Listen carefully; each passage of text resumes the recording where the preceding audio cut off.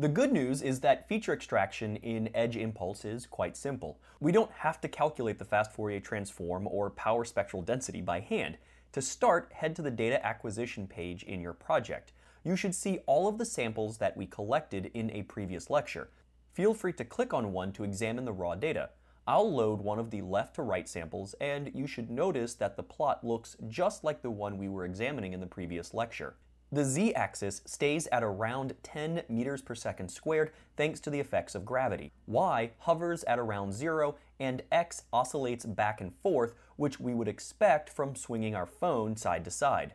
Load another example, say from the circle class, and see if you can spot differences between the classes. To generate features, we first need to create an impulse, which is Edge Impulse's term for a machine learning pipeline. Click on Impulse Design. On this page, you should see the first block representing your raw data. Let's leave the window size and step increase at their defaults. The processing block refers to our feature extraction method, so click on it to bring up some options. Edge Impulse will recommend the spectral analysis block for our motion data, which is what we want. Click to add that to our impulse. In the learning slot, add a neural network Keras block. We'll talk about neural networks in more detail in the next module, but know that a simple neural network works pretty well as a classifier for our motion data. Click Save Impulse and then navigate to the Spectral Features page.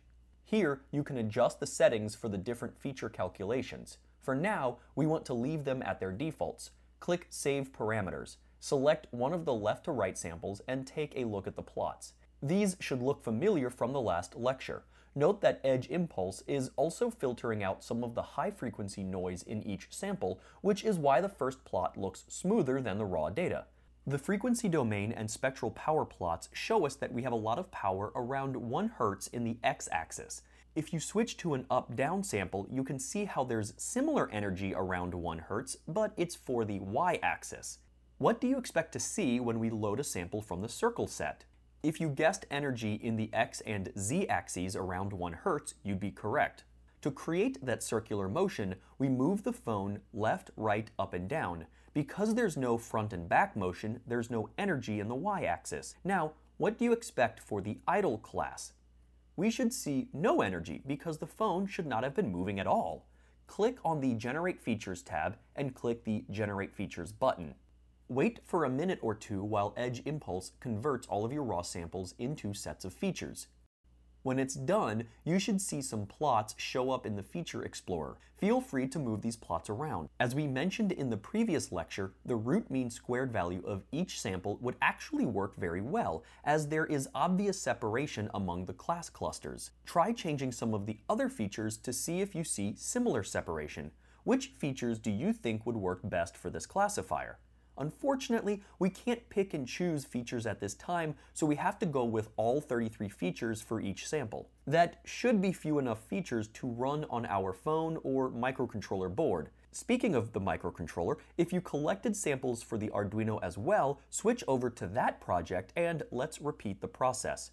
Add your spectral analysis feature extraction block and your neural network block as your model. Don't forget to click Save Impulse and head to the Spectral Features tab. As we did with the phone data, click on Generate Features and click the Generate Features button. When that's done, you should have features just like from the phone project.